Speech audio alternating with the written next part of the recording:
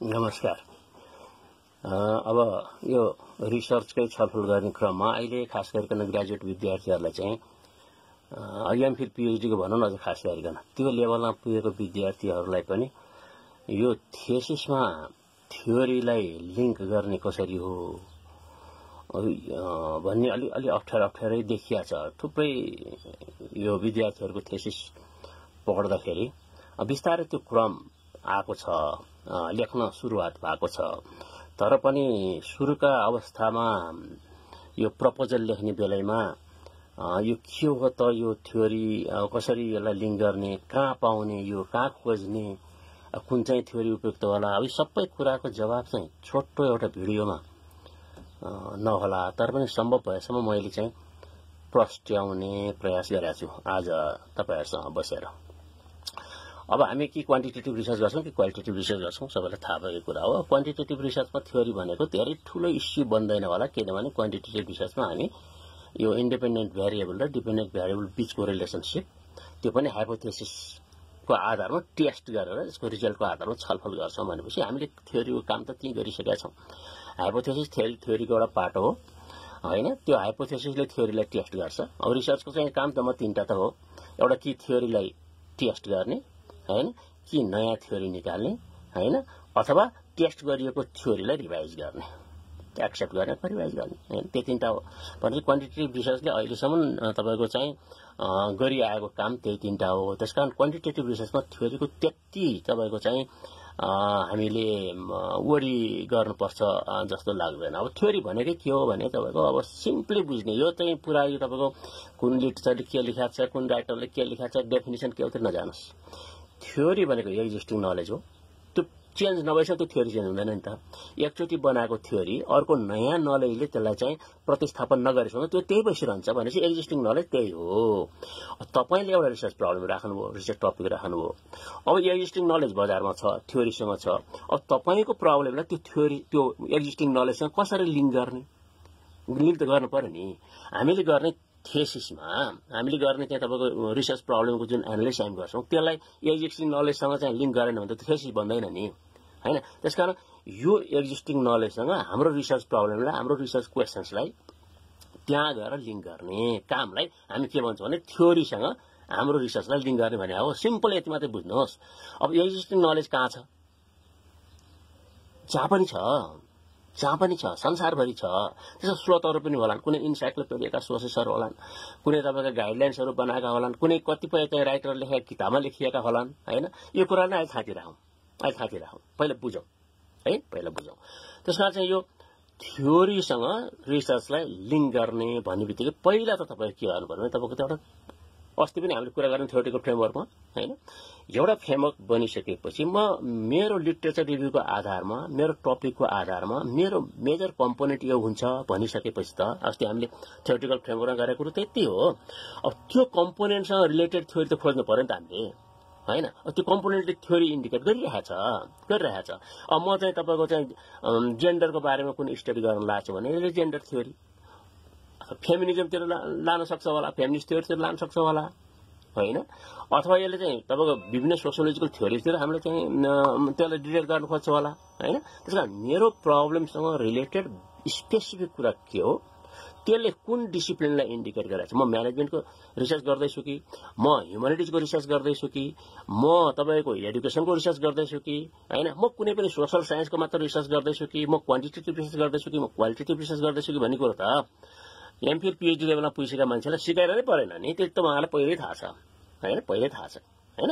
त्यसैले अब त्यहाँ पुगिसकेपछि हैन, त्यो कम्पोनेन्ट, त्यो थीम, अब बेसिक तपाईको त्यसको चाहिँ थ्रस्ट के हो त, त्यो टाइटलको त्यो अनुसारको चाहिँ हामी चाहिँ के गर्न जान सक्छौं भन्दाखेरि थेसिसहरु बनाउनलाई हामी थ्योरीको चाहिँ तपाईको उसमा जान सक्छौं, टपिक रिलेटेडमा जाउँ पहिला हैन।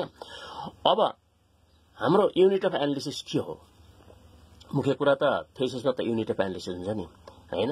कुनै ग्रुप हो कि युनिट अफ एनालिसिस, समूह अथवा संस्था, कुनै इन्डिभिजुअल हो कि युनिट अफ एनालिसिस हैन, कुनै व्यक्ति विशेष। अब इन्डिभिजुअल युनिट अफ एनालिसिस हो भने साइकोलोजिकल थ्योरीले काम गर्छ कि,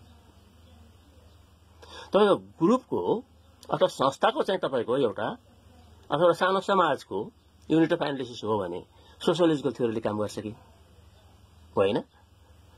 अब टिचिङ लर्निङसँग रिलेटेड तपाईँको थेसिसहरू छ भन्दै पेडागोजिकल थ्योरीले काम गर्छ कि होइन? तपाईँको चाहिँ कुनै म्यानेजमेन्टसँग रिलेटेड थ्योरी छ के अरे टपिक छ भने म्यानेजमेन्ट थ्योरी काम गर्छ कि? म्यानेजमेन्ट त म्याक्रो भयो, त्यसभित्र अब थुप्रै तपाईँको हुनसक्छ होइन? लिडरसिपका थ्योरीहरू होलान् होइन? इकोनोमिक थ्योरीहरू होलान्, सोसियो इकोनोमिक थ्योरीहरू होलान्।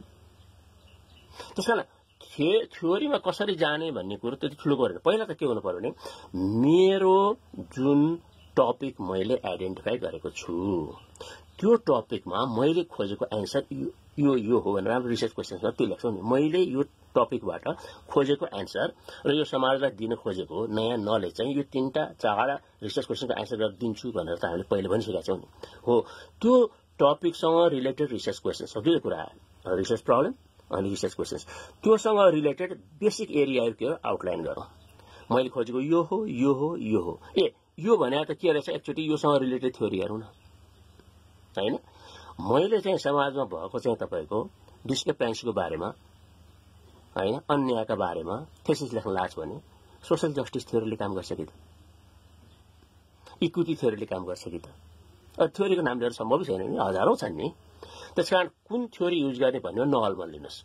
तपाईँको प्रब्लम जुन छ, रिसर्च प्रब्लम जुन छ, त्यो रिसर्च प्रब्लमले के मुख्य तपाईँको चाहिँ फोकस गर्न खोजेको छ त्योसँग सम्बन्धित टर्मिनोलोजीहरू लेखौँ, 4 5 6 त्यही टर्मिनोलोजीसँग रिलेटेड गुगलमा जाउँ होइन?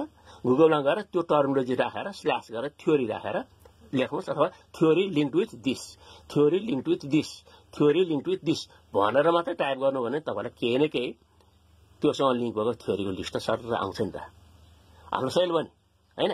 त्यसकारण चाहिँ हामी यो पुरै तपाईँको चाहिँ यो फलानु राइटर लेखेको किताब राम्रो छ, यो चाहिँ अब यो रिसेन्ट किताबमा यही लेखिएको छ, यो भनेको छ भनेर नलागौँ। तपाईँले क्वालिटेटिभ रिसर्च गर्नुहुन्छ भनेदेखि त थ्योरीबाट गाइडेड हुने कि नहुने भन्ने पनि ठुलो प्रश्न छ होइन? एउटा अथवा दुईटा थ्योरिटिकल लेन्सलाई लिएर मेरो चाहिँ डेटाको एनालिसिस म यही थ्योरीको आधारमा गर्छु भन्ने तपाईँलाई लाग्यो भने यु क्यान डु इट। तर अहिले क्वालिटेटिभ रिसर्चको डेभलपमेन्टलाई तपाईँले हेर्नुभयो भने पहिला तपाईँ के गर्नुहोस् भने थ्योरीको चिन्ता नगर्नुहोस्। लिटरेचरले त्यही भन्छ, थ्योरीको चिन्ता नगर्नुहोस्, काम गर्दै जानुहोस्, टपिक बनाउनुहोस्, रिसर्च क्वेसन्स बनाउनुहोस्, मेथोलोजी राम्रोसँग बनाउनुहोस् होइन? होइन, राम्रोसँग बनाउनुहोस्। अब थ्योरी गाइडेड मेथोलोजी पनि चाहिन्छ कहिलेकाहीँ, हुनसक्छ। तर अहिले मैले तपाईँलाई के भन्दैछु भन्दाखेरि अब हामी इन्डक्टिभ प्रोसेसमा जाउँ भन्न खोजेको हो। सधैँ अरूले बनाएको थ्योरीलाई लिएर मात्रै क्वालिटेटिभ रिसर्च गर्नु जरुरी छैन, त्यो क्वान्टिटेटिभमा जाउँ। अब हामी स्टडी गर्दै जाउँ, डेटा कलेक्सन गरौँ। डेटा कलेक्सन गरिसकेपछि त्यो कलेक्सन गरेको डेटाको आधारमा थिम बनाऊ। थिम जेनेरेसन त तपाईँलाई थाहा छ है? त्यो डेटाको आधारमा थिम जेनेरेट हुन्छ। अब त्यो थिममा बेस गरेपछि अब थ्योरी खोजौँ नि त। तपाईँको डेटाले जेनेरेट गरेको थ्योरी के हो, त्यो थिमसँग रिलेटेड बजारमा पाउने थ्योरी के हो, तपाईँले बनाएको थ्योरी र त्यो थ्योरीको बिचमा कति सामञ्जस्य हो, मिल्यो भने त्यो थ्योरीले सँग मिल्दो रहेछ मेरो थेसिस भनौँ, मिलेन भने मैले नयाँ थ्योरी जेनेरेट गरौँ भनौँ, अगाडि बढौँ, सकिन्छ होइन? कतिपय तपाईँको चाहिँ रिसर्चरहरूले अचेल चाहिँ थ्योरीबाट गाइडेड म हुन्न, म आफ्नै थ्योरी जेनेरेट गर्छु भनेर तपाईँको ग्राउन्डेड थ्योरी एप्रोचमा गएर आफ्नो थेसिस गरेको त प्रशस्त उदाहरण छन् होइन? त्यसकारण 3-4 मात्रै काम गरौँ थ्योरीसँग तपाईँको लिङ्क गर्नको लागि। एउटा तपाईँको टाइटल र रिसर्च प्रब्लमसँग रिलेटेड कम्पोनेन्टका आधारमा त्यसैलाई गुगलमा टाइप गरेर थ्योरी खोजौँ। दोस्रो, पहिला साथीहरूले लेखेका थेसिसहरूमा थ्योरी कसरी लिङ्क गरेछ एकचोटि त्यो पनि हेरौँ, त्यसले पनि सहयोग गर्छ नि त होइन? तेस्रो, म आफै थ्योरी जेनेरेट गर्छु भनेर ग्राउन्डेड थ्योरी एप्रोचमा जाउँ न। यति गर्न सकियो भने हामीले थ्योरीको बारेमा धेरै चिन्ता गर्नु पर्दैन। थ्योरी भने त के हो त होइन? तपाईँले कुनै एउटा हाइपोथेसिस बनाउनु, मैले क्वान्टिटेटिभ कुरा गरेँ, थ्योरी बेसै हो, नयाँ थ्योरी जेनेरेट गर्नलाई पनि हुनसक्छ होइन? त्यसकारण जुन कम्पोनेन्टहरू समाजमा कुनै न कुनै किसिमले यो एक्जिस्टेन्स जुन छ नि, सोसाइटीको एक्जिस्टेन्स जुन छ त्यो कुनै न कुनै थ्योरीको आधारमा त एक्जिस्टेन्स भइराखेकै छ नि। त्यसका सबै कम्पोनेन्टहरू त्यही थ्योरीका कम्पोनेन्टहरू हुन्, नयाँ कुरै होइन, गाह्रो कुरै होइन। खालि के भने हामीलाई एउटा उपाय के चाहियो भन्ने मात्र त हो। त्यो उपाय चाहिँ हामी यसरी जाउँ भनेर तपाईँहरूसँग मैले एउटा सेयर गर्न खोजेको हैन। अब कहिलेकाहीँ चाहिँ के हुन्छ तपाईको भन्दाखेरि अब सोशियोलोजिकल थ्योरी सोशल साइन्टिस्टहरूले बढी युज गर्ने हैन। सोशल साइन्स भनेपछि तपाईको एजुकेसन कुरा पनि आयो, म्यानेजमेन्ट कुरा पनि आयो, लको कुरा पनि सबै आयो नि त तपाईको हैन। सोशल साइन्स नेचरल साइन्स भन्दा यो अलिकति फरक छ। नेचरल साइन्सले धेरै जसो चाहिँ एम्पिरिकल रिसर्च अथवा तपाईको चाहिँ एम्पिरिकल भनेपछि त अर्को अर्थ फेरि छ विभिन्न, अथवा चाहिँ तपाईको ल्याब बेस्ड रिसर्च हैन, यस no this is not this भन्ला हैन। सोशल साइन्स रिसर्चले चाहिँ ब्रोड तपाईको चाहिँ प्याटर्नमा जाला हैन। तपाईलाई म एउटा चाहिँ क्रेसवेलको तपाईलाई एउटा चाहिँ देखाउँ है त। तपाईलाई यो कसरी म यताबाट त्यहाँ चेन्ज गर्न सक्छु म हेर्दै छु है।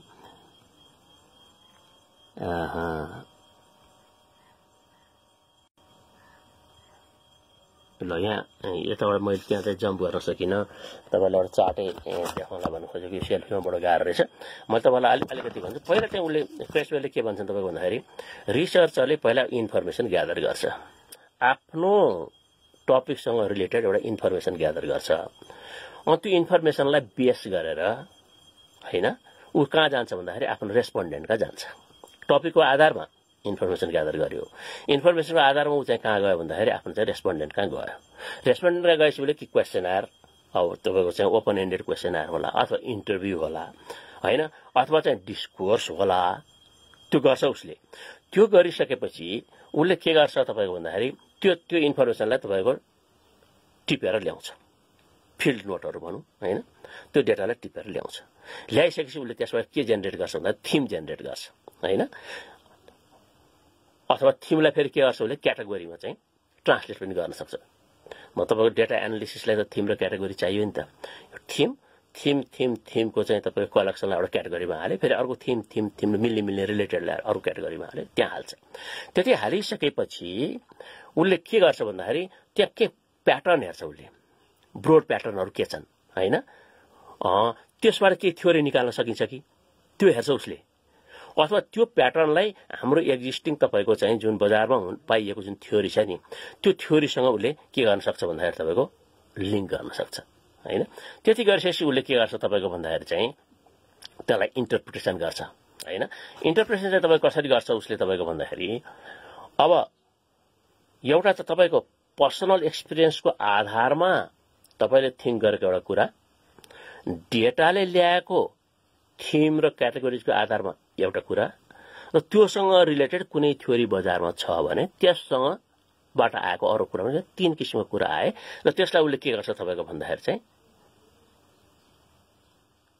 थ्योरीको रूपमा व्याख्या गर्छ र त्यसैलाई लेन्स बनाएर उसको भएको तपाईँको जति पनि उसको चाहिँ डेटा उसले कलेक्सन गरेको छ त्यसलाई एनालिसिस गरेर एउटा रिजल्ट निकाल्छ भने थ्योरी बेस्ड भयो नि त हैन। त्यसकारण यस्तो कुराहरू छन्।